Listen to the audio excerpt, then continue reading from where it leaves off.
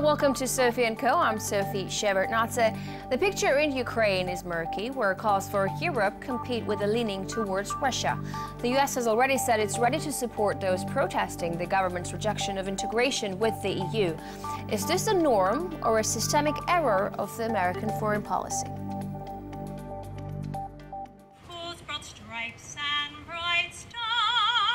For decades, America has been the leader of the world.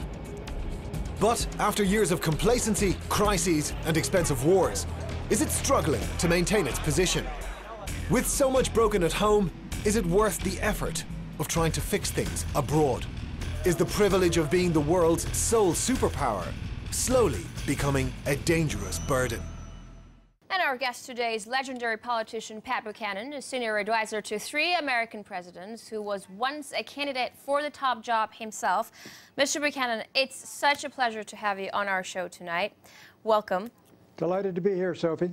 So we're just going to start with the latest news. John McCain promised to support Ukrainians in their political stand against the government. Is that helpful for Ukraine? Well, my feeling is that Senator McCain, whom I respect, had no business in the Ukraine. This is a decision by the Ukrainian people and the Ukrainian government as to whether they want to orient toward the Russian Customs Union or toward the European Economic Union. And I don't think that's an issue in which the United States has any right to be involved. It's a decision for the Ukrainians, as I said.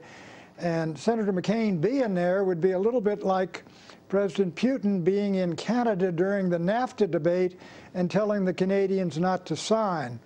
So I think the Ukrainians should make this decision themselves. You know, there are talks about sanctions the U.S. could use against the Ukrainian government. What are they? Is that action warranted? I don't think any action against the Ukraine is warranted, no matter what decision it makes. And this is a decision, again, for the Ukrainian government and the Ukrainian people.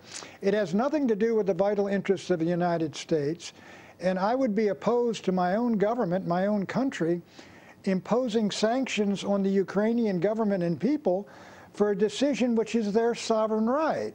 So, and I don't think the Congress of the United States would go along with sanctions. I find that hard to believe. Yeah, like you said, this is a choice that Ukrainian people should make themselves.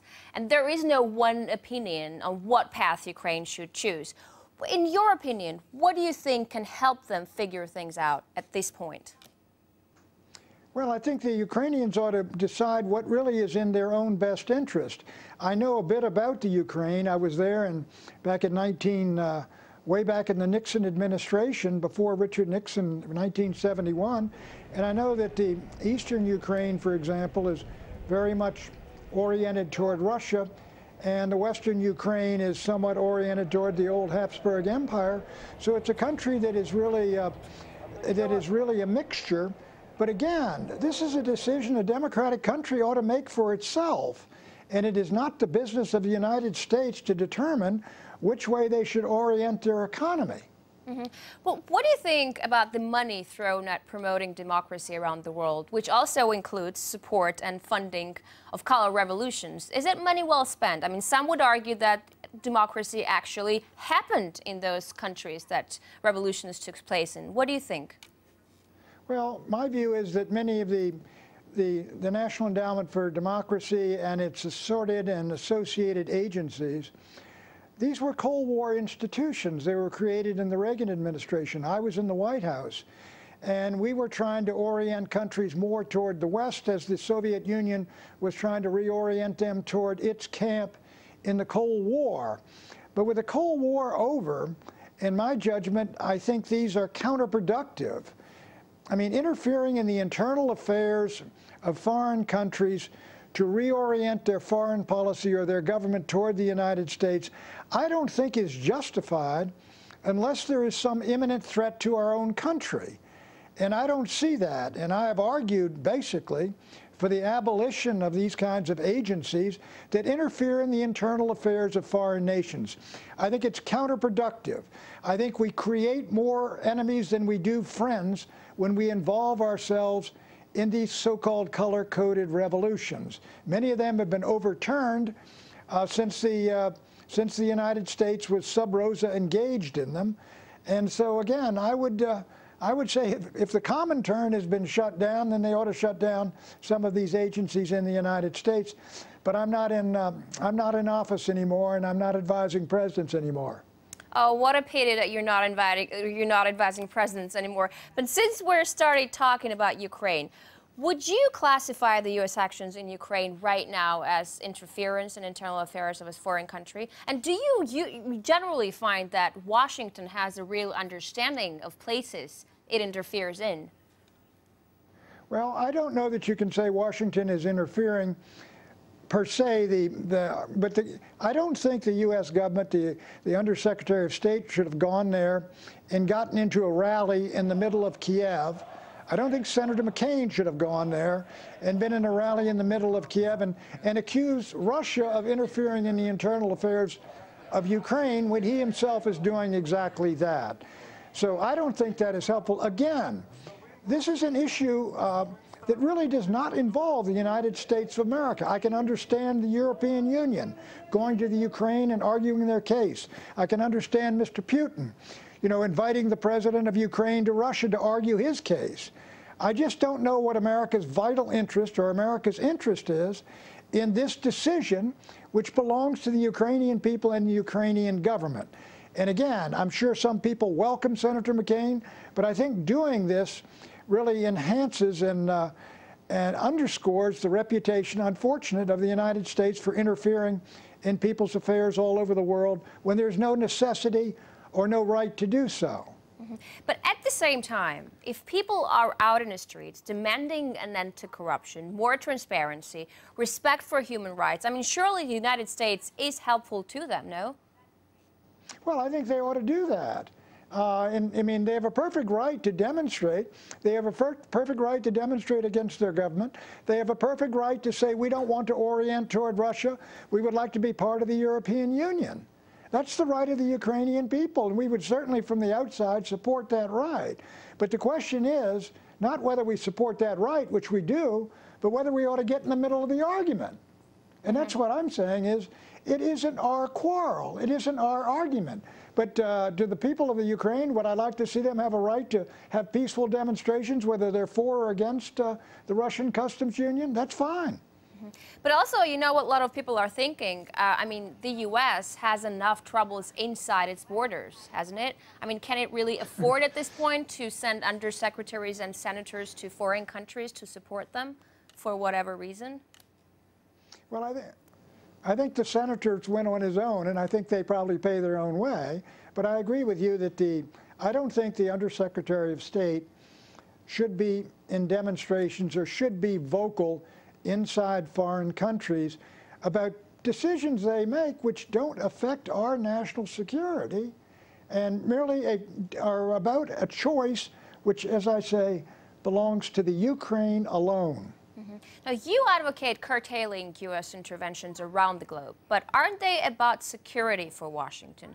Is it better to sponsor or fight a small-scale war far away than let things play out on their own and face a big problem on your doorstep later? My view is, with regard, now that the Cold War is over, my view is the United States ought not to use its military force unless it's authorized by the Congress of the United States, unless the vital interests of the United States are imperiled in some way or other, and unless the American people are united over this intervention. As you may know, I was against the Iraq War when President George W. Bush took us to the Iraq War. While I favored the intervention in Afghanistan after the massacre of 9/11, I did not believe the United States should stay in Afghanistan and try to reform and remake that country according to our ideas and our ideals. I thought that was a bridge too far for the United States. I've opposed intervention in Syria because I'm not an admirer of the regime there, but no vital interest of the United States was threatened in that civil war. So in each of those cases, and frankly, since the Cold War ended, I have been against most of the American interventions because I didn't see them as directly related to the vital interest of my country. Nothing in my country was threatened. Our people were not threatened. And so I don't think we ought to be out trying to remake the world in our image. It's an impossibility. As a great scholar said once, the Constitution of the United States is not for export. But you've also said that the United States and the West will collapse in the same way Rome did, from uncontrolled multiculturalism. Do you not believe in the positive effects of globalization? Well, there's no doubt that globalization has some tremendously positive aspects to it and consequences from it. I think that the fact that the Chinese people, for example, where I visited China with Richard Nixon at his opening to China, I was part of that delegation. It was a deeply repressed country. Poverty was pandemic. It was as dreary a place as I've ever seen. And I think globalization is in large part responsible for the enormous buildup of China, the fact that there's widespread wealth in China, there's enormous production, it has grown at 10%, 12%, 8% a year for 20, 25 years. That's a good thing. My concern about globalization is the American economy. America was the most productive nation in the world, a tremendous manufacturing power. When I ran for president in 1992, I said, if we go into these trade treaties and free trade policies, the United States will lose its manufacturing base. It will disappear. It will be exported. And that's exactly what's happened. In the first decade of the 21st century, 50,000 American factories disappeared and 6 million manufacturing jobs disappeared. 1 in every 3 we had. So I think when you had an economy as advanced as the United States, put American workers in direct competition with Chinese workers who were then making $1 an hour or $2 an hour, was deeply damaging to our country, even if it was beneficial to the People's Republic of China. All right, we'll be back with former U.S. presidential advisor Pat Buchanan to talk about the Syrian puzzle and the American involvement. Stay with us, folks.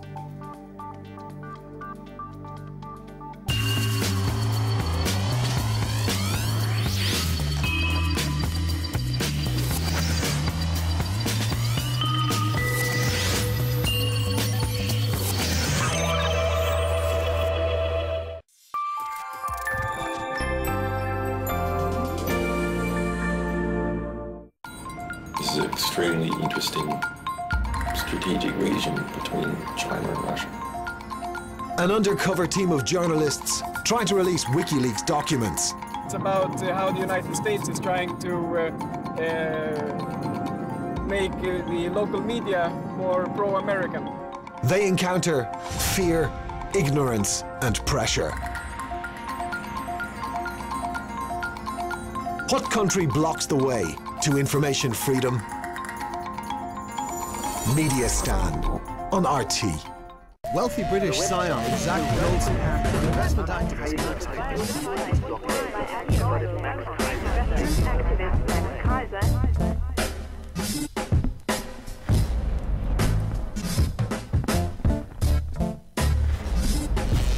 Markets, finance, scandal. Find out what's really happening to the global economy with Max Kaiser. For a no-holds-barred look at the global financial headlines, tune in to Kaiser Report on RT. Right from the scene. First-rate news and eye-gripping pictures.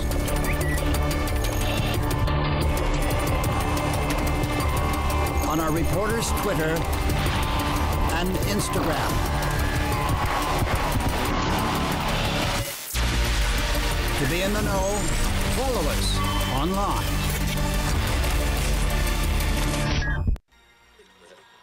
5 seconds. And over the mic is all fueling to go. Did you know the press is the only industry specifically mentioned in the Constitution? Stand by. That's because a free and open press is critical to our democracy. Track Alpha. Roll Alpha. In fact, the single biggest threat facing our nation today is the corporate takeover of our government and our press. Stand by, camera 1. We've been hijacked by a handful of powerful transnational corporations that will profit by destroying what our founding fathers once built up. I'm Tom Hartman, and on this show, we reveal the big picture of what's actually going on in the world. We go beyond identifying the problem. We try to fix it. Rational debate and a real discussion of the critical issues facing America. Stand by on camera. Go. Ready to join the movement? Then welcome to the big picture.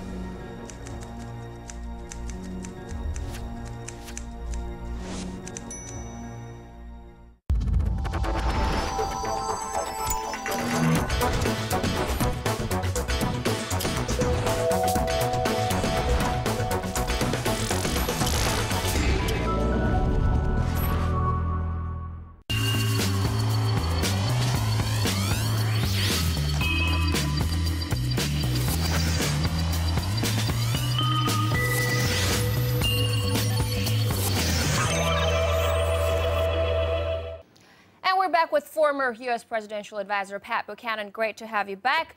Where do you see rising civilization? Who will take over the superpower role, in your opinion?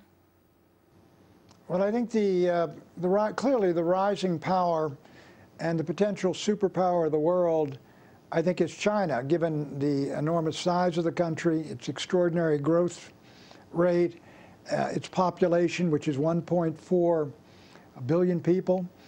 I think, and its tremendous growing power and its assertiveness, I think China is the rising superpower of the world. But let me ask you this. Does the world even need someone to fill the superpower shoes at all? Aren't we all about being multipolar at this point? Well, I don't think it's the choice of us.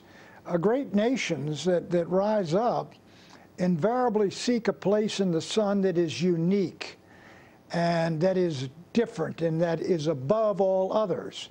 It is natural and people take to this. It is part of human nature, and I think the Chinese see themselves as the future dominant power of the Western Pacific, then of the Eurasian subcontinent, and then of the world. But if we talk about the oil-producing countries, not the superpowers, just the oil-producing countries, and they're obviously very strong politically because of their resources, well, they have a problem with human rights, and America does nothing about it, like in Bahrain or Saudi Arabia. Why is the American public okay with that? Well, it's the old question, and the old point is we're more tolerant of the mistakes and errors of our friends when we are those of our adversaries. There's no doubt about it. Is there something of a double standard in powers dealing with their friends, like the Saudis and like the Gulf Arabs and the others, and how they treat minorities and how they treat women, than we are of some other countries like Russia, for example, with which we have something now of an adversarial relationship? There's no doubt your criticism is justified. It's exactly right. I wouldn't deny it. I mean, in Bahrain, the Shia are the minority, and they rose up peacefully, and they were put down by our friends. And so what the United States does in cases like that is usually tries quietly to work with these countries rather than gets in their face, which we tend to do with adversaries. Yeah, because the second question, of course, arises that if the U.S. can find common ground with absolute monarchs like the Saudis or the Bahrainis, why couldn't they do the same with strongmen like Assad? I mean, what is the campaign against Assad actually all about, in your opinion? Well, now with Assad, I mean, you might recall some of the, I believe it was Secretary of State Clinton and some others, when Assad, before the Civil War began, were talking about him as, quote, a reformer, and they were trying to get along with him.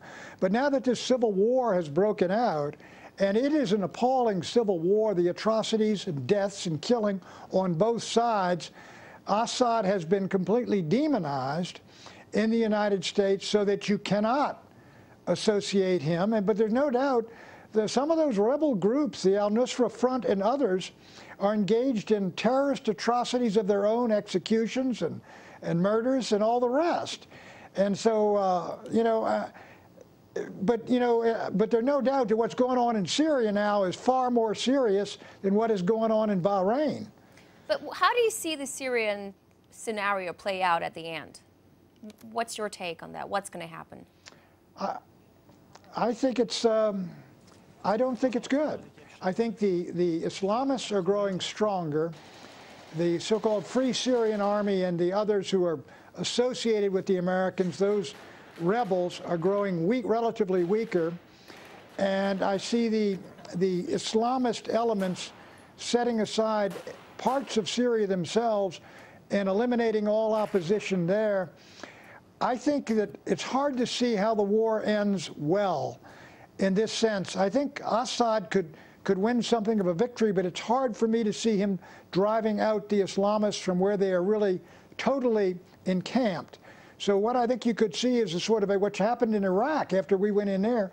You see the Kurdish parts breaking away, gaining more autonomy and independence, and the Islamists, I think, setting up their own sanctuaries along that Turkish border and in the north, and Assad in the southwest and over to the coast. And I think you could see sort of a de facto partition again, like we see right now in Iraq. And I don't think it's going to be good news for anyone. Well, what do you think about Obama's handling the Iranian issue? Is he doing the right thing? I mean, some people are talking about a possible thaw in a relationship right now.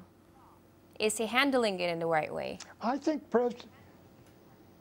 I credit both Secretary of State Kerry, whom I've been a critic of, and President Obama, whom I've criticized.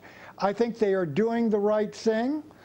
And, you know, I'm not a very hopeful person, but I'm inclined to think a deal can be done with the Iranians where they not only stop short of an atomic bomb, but their program is stopped a year or two short of the ability, even if they determined to build a bomb, stopped a year or two short of that ability.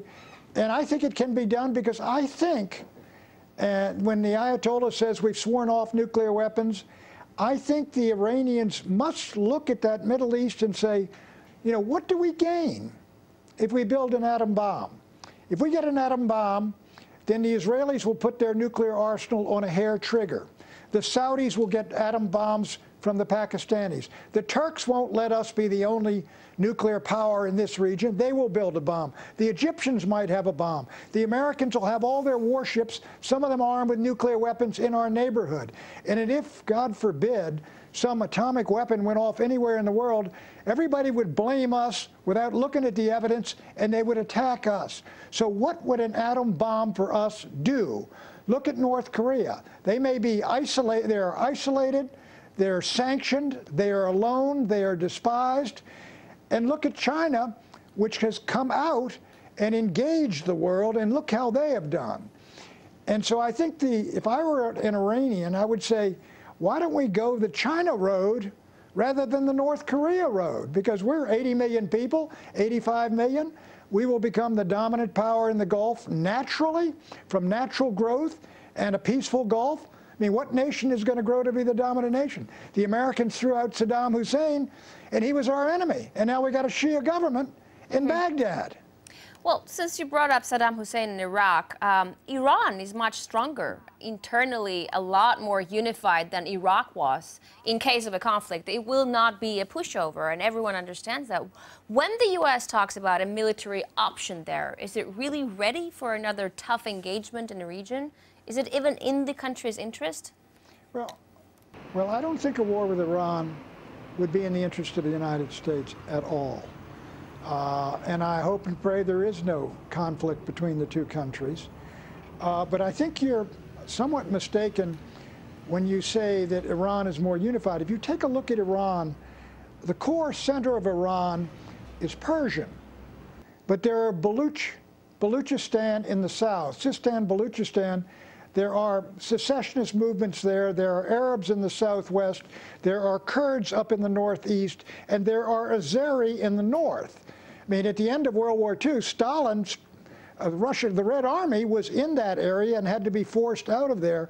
Any war between the United States and Iran, I think it would be a disaster for the world, a disaster for the world economy, but it would certainly be a disaster for Iran as well. There's no doubt that a country of 80 million is larger, 3 times as large as Iraq is.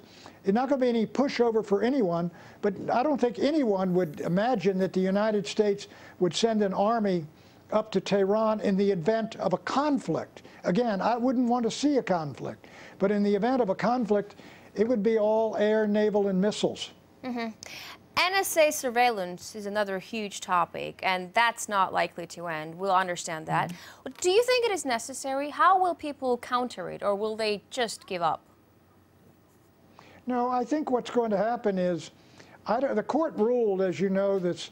A court just ruled at the federal level, the district level, that the gathering all the information from telephone calls, emails, and the rest of it on everybody and putting it on file, that this was unconstitutional. But there's two more courts to rule, and I don't think the Supreme Court will let that stand. But I do think there's probably going to be some reforms made of the NSA and its bugging and its all the rest of it, all the material it gathers, and which I think are basically done for the security of the United States. I don't think they're sitting around reading my emails. I don't know why they'd waste their time, or listening to my phone calls.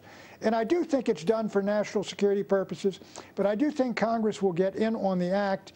And I do think this, if you're talking about friendly countries, the idea of listening to their conversations of friendly leaders as a matter of course, I don't think it's a very good idea, because I don't think, first, we get anything out of it, and secondly, how can you call someone your friend when you're listening to his personal phone calls?